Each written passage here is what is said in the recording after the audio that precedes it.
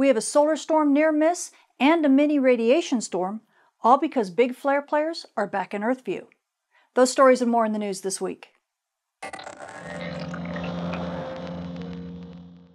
This space weather forecast is sponsored in part by Millersville University.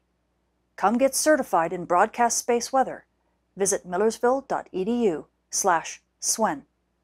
Space weather this week is switching gears a little bit. We do still have the potential for solar storms, but now we're taking a look at big flare players that have entered center stage. As we take a look at the Earth-facing disk, you can see back on the 8th, pow, right there, that was a big M-class flare from region 3053. It also launched a solar storm, and then just a few moments later, pow, right there, that was region 3047 firing off yet another near M-class flare, and this region actually launched a radiation storm that we're still kind of dealing with the effects from right now, but things are beginning to calm down, and it looks like the risk for more radiation storms is at least relaxing, maybe for the next 2 or 3 days at least. But meanwhile, when we take a look at that solar storm that region 3053 launched, it is moving to the east of us. It doesn't look like it's going to hit Earth. It's going to be kind of a side swipe, so we doubt we're going to see all that much, but we could get more. The reason why is because we've got multiple big flare players, and that means we could get solar storm launches. Both region 3053 and 3055 are X flare players. NOAA's giving us about a 10% chance right now of X flares, and this could last easily over this next week. Now, as we switch to our far-sighted sun, this is stereo A, and it's looking at the sun just a little bit from the side. You can see both in the north and in the south, we've got lots of activity. There's been a lot more active regions that have been emerging. In fact, when you take a look back on the 8th or 9th, we've got a new region down in the south. This is going to be region 3056, and you can see it launch this massive solar storm on the 8th. And that region means that we could be definitely seeing big flares from it, as well as potential for more solar storms that could be Earth-directed. Also in the north, we do have more activity, so this does mean that these big flare players and solar flux is going to continue to be boosted easily over this next week, and likely the chance for big flares is going to remain a possibility. Now, taking a closer look at that solar flare and radiation storm activity, we turn to our DRAP model that gives us a good idea of how our ionosphere is being impacted. And you can see those solar flares coming up as like these rainbow circles on Earth's day side. And these solar flares haven't been all that intense until the 8th, when pow, right there over the Pacific, we can see that near M26 or 2.6 flare.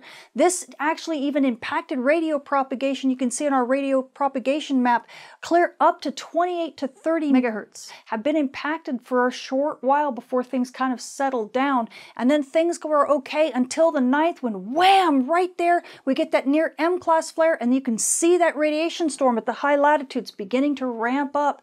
Luckily, as we turn to our radio propagation map, we're not seeing any monster impacts, and this is likely because this radiation storm is only at elevated levels. We're below the S1 threat level threshold, so we're not in a full radiation storm, and that's going to allow radio propagation to continue, especially since we're seeing that solar flux rise. We're back well into the triple digits, we're sitting around 150 or so, and that gives radio propagation a chance to kind of ride out some of these smaller flares.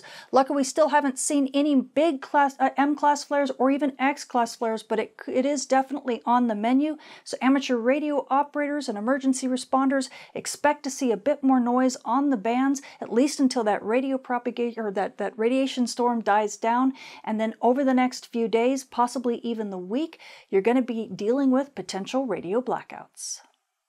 Switching to our moon, we are passing through the second quarter phase on our way to a full moon, with the full moon being on the 13th. So you night sky watchers, if you want to catch those dim objects in the sky, you're going to have this bright companion once again, so you're going to need to check your local rise and set times. Switching to our solar storm conditions and aurora possibilities over the coming week, we do have that solar storm that's going east of Earth. It could give us a little bit of a glancing blow around the 11th or 12th, but believe it or not, that is not what is driving this forecast. In actuality, NOAA is playing it a bit safe because we did have that coronal hole that launched that solar storm, that stealthy solar storm, and then began to close up. Well, that coronal hole is pretty much closed. However, NOAA is still forecasting us, just in case, that with that coronal hole being open, that we're going to get some fast solar wind, and it will maximize in and around the 13th. And it's likely an overblown forecast, but NOAA is expecting major storm conditions up to about 70% chance of a major storm at high latitudes. And at mid latitudes, we're expecting unsettled conditions, possibly active conditions, and NOAA's giving us about a 30% chance of a minor storm. Again, this is with that coronal hole still being open before it kind of closed down once it launched that solar storm and actually had a couple new active regions kind of emerge almost in the middle of it. So expect that this is a bit surprising and maybe a little bit strong. Things should likely be a bit more settled down than that, but I'm just going to keep that in the forecast just in case, because this is kind of a unique case in of itself. But aurora photographers, you know, if you're at high latitudes, it might be worth a go. Mid latitude, well, I seriously doubt it, but you know, you never know. So I thought I'd just put it in there and just stay vigilant, because if aurora comes, you always have to be on your toes. Switching to our solar flare and particle radiation storm outlook over the coming week, we do have quite a few active regions on the Earth-facing disk, including some big flare players, mainly regions 3053, 3055, and now region 3056 has joined the fray. We do have big flares that are occurring, and radio blackouts are definitely on the menu. NOAA is giving us up to about a 50% chance of M-class flares, with up to even a 10% chance of X-class flares over the next few days, and this will likely continue in through the week. So you GPS users, especially on Earth's dayside and near dawn and dusk, stay vigilant, because radio blackouts could give you some real issues when it comes to GPS reception. The nice thing is that solar flux is well into the triple digits. We're now hovering anywhere between 140 and 160, which means excellent radio propagation on Earth's dayside, except of course for those radio blackouts.